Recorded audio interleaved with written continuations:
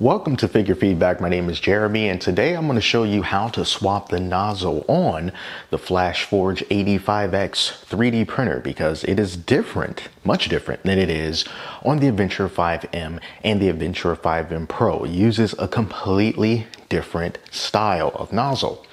But this one should be less expensive than the ones that are currently sold for those two printers. So let me show you how to do it. First, we got to go here to the tool head. This cover here is magnetically attached and it just comes right off. So just lift it up just like that. It's got these two little pillars on the top that you can just easily slide this back down into it, and then it's reconnected again. All right, so this is really easy. Just take it off just like that. The next thing that you're going to see is this little silicone sleeve right here that's covering the nozzle. So you'll need to take this off and make sure that the nozzle is not hot when you're doing this. Otherwise you may burn yourself unless you have like some heat resistant gloves. So now that that is taken off, you can see that there is this bracket like right here. You see that bracket? What you have to do is you have to grab this and you have to swing it open just like that. And once you swing it open, this part here is a little bit loose.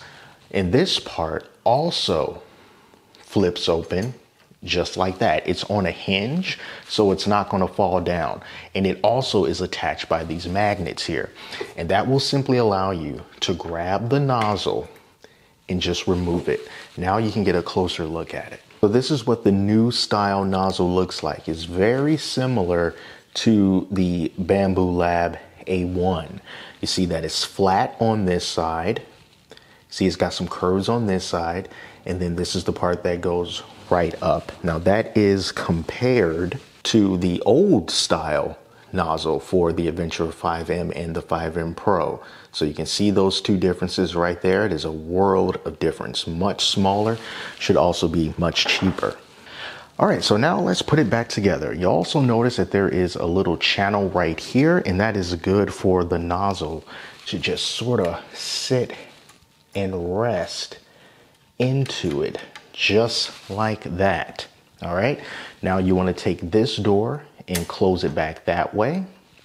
And then that clip that's now on the right side, we just take it and push it right back over. Now this part can be a little bit tricky because sometimes you might have to give it a little bit of coercion by kind of just trying to bend it back into place a little bit. A little trick that you can do is just take your thumb and apply pressure to this part here, not the end part, but this part. So if you do that, it'll go back into place. Now you see it's not flipping open anymore, but now it is secure in its position. And at this point, we have to take our little silicone sock and just put it right back over the nozzle. And with this, you might have to work with it a little bit, you know, but I feel like this is one of those things that the more times that you do it, the easier it will become. Just look down and just make sure that you can see the tip of that nozzle coming out. Then you just grab the outer shell, line it up with those two pillars on the top, like I mentioned earlier. Job done.